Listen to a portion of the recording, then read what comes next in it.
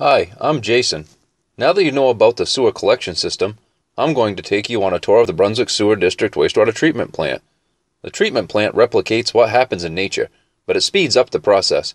Are you ready for your learning ride? Buckle up and hang on. As you know by now, the Brunswick Sewer District wastewater treatment plant receives wastewater flows from Brunswick and Topsom. The plant also receives septic waste from surrounding communities. There is a good chance that we treat your septic waste even if you are not connected to the BSD collection system. Upon entering the treatment plant and prior to any treatment, wastewater flows through a metering device. This device tells how much wastewater comes into the treatment plant each day. The BSD plant is designed to treat 3.85 mgd, or a million gallons per day, but can treat up to 11.5 mgd for short durations during storm events. Current flow averages about 2 mgd.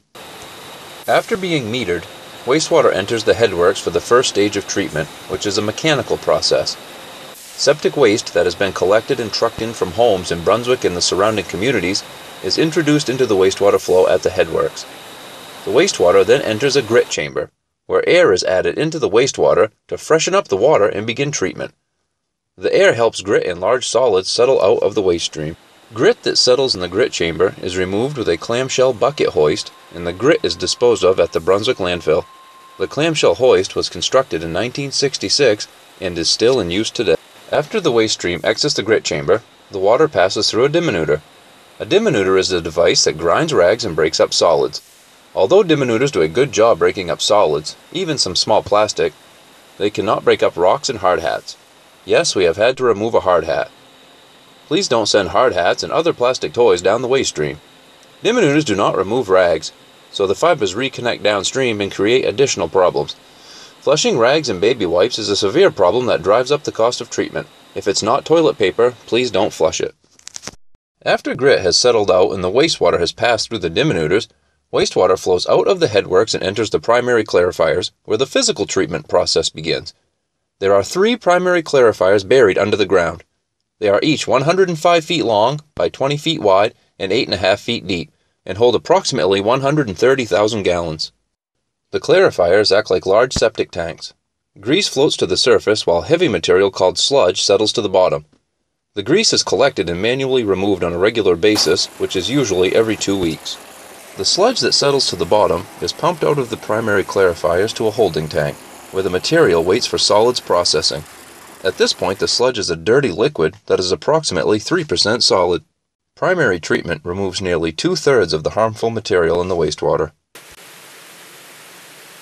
The primary treated, cleaner wastewater flows from the primary clarifiers into the primary effluent wet well, which is essentially a very large pump station. Wastewater is collected in the wet well and then pumped through a 30-inch diameter force main to the top of the trickling filters. The district uses one 60 horsepower pump and one 30 horsepower pump to handle average flow and overcome the head pressure for pumping to the top of the 46-foot tall trickling filters. 2 more 60 horsepower pumps can be put online to handle high flow situations. Now that the wastewater has been pumped to the trickling filters, the mechanical and physical process of primary treatment are concluded. The next step is biological treatment, which is known as the secondary treatment process. The wastewater that is pumped from the primary effluent wet well to the top of the 2 trickling filters is spread evenly across the surface of the filters through revolving pipes known as distribution arms. These arms have holes known as ports. The trickling filters are 86 feet in diameter and about 46 feet tall. You can see these structures as you drive along Route 1 between Cook's Corner and Main Street. The biological treatment process happens when microbes consume organic matter in wastewater and convert it to carbon dioxide, water, and energy for their own growth and reproduction. The microbes grow on a plastic cross-flow type media, which looks like a honeycomb. The media in each filter is 22 feet deep. The cross-flow design enables more biological treatment to be accomplished in a smaller space because of the increased surface area. The surface area in each filter is 3,830,000 square feet, the equivalent of 80 football fields. More area means more room for microbes to grow. The slimy growth on the trickling filter media is called a zooglial mass. It is where the microbes such as nematodes, stalked ciliates, and rotifers live and break down the organic chemical bonds in the waste. When the biological treatment in the trickling filters is complete, the microbes have eaten their fill. They are fat, dumb, and happy. The microbes will die from lack of oxygen. They fall off of the trickling filter media and exit the bottom of the filter as a solid called humus, also known as secondary sludge. Flow coming from the 2 trickling filters is split by the distribution box and sent to 2 secondary clarifiers. A variable amount of flow is also sent back to the primary effluent wet well to recirculate the water through the trickling filters. On average, every gallon of wastewater that comes into the treatment plant is pumped 2 times through the trickling filters.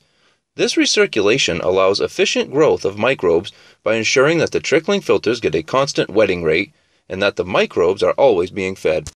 Then it's off to the secondary clarifiers, which are 3 times the size of the primary clarifiers. They are round while the primary clarifiers are rectangular. The secondary clarifiers are 80 feet in diameter and 12 feet in depth. They hold 450,000 gallons and have a detention time of 1 to 2 hours. The humus is collected at the bottom of the secondary clarifier and pumped back to the headwork so it can be run through the primary process again. The primary sludge and humus mix and co-settle in the primary clarifiers. Once the wastewater passes through the secondary clarifiers, the biological secondary treatment process is complete. Treatment is almost done. The final phase of wastewater treatment is disinfection. Disinfection happens in the chlorine contact tank, where 15% sodium hypochlorite, which is a bleach that is 3 times stronger than household bleach, is used to disinfect the wastewater before it is discharged into the Androscoggin River. The bleach solution is added at the beginning of the contact tank and is mostly depleted by the time the flow reaches the end of the contact tank. The contact tank has a serpentine flow to allow for a detention time of 1 to 2 hours. Once the wastewater is treated and disinfected, it flows through a 30-inch diameter concrete pipe under US Route 1 to the outfall at the Androscoggin River. The river water dilutes the treated wastewater as it rushes down the river. Nearly 1 billion gallons per year of wastewater is treated and discharged from the treatment plant to the Androscoggin. The outfall is located in a tidal section of the river. It is submerged half of the time and visible the other half.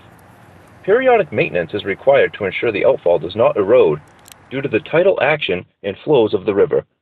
Wastewater treatment is complete. The wastewater treatment plant was constructed as the first primary treatment plant on the Androscoggin River in 1967. In 1991, the treatment plant was upgraded to include secondary treatment and continues to improve the water quality of the Androscoggin River. The Brunswick Sewer District treatment and collection system and crew have won multiple awards for their proactive, efficient treatment process. The community should be proud of its award-winning system.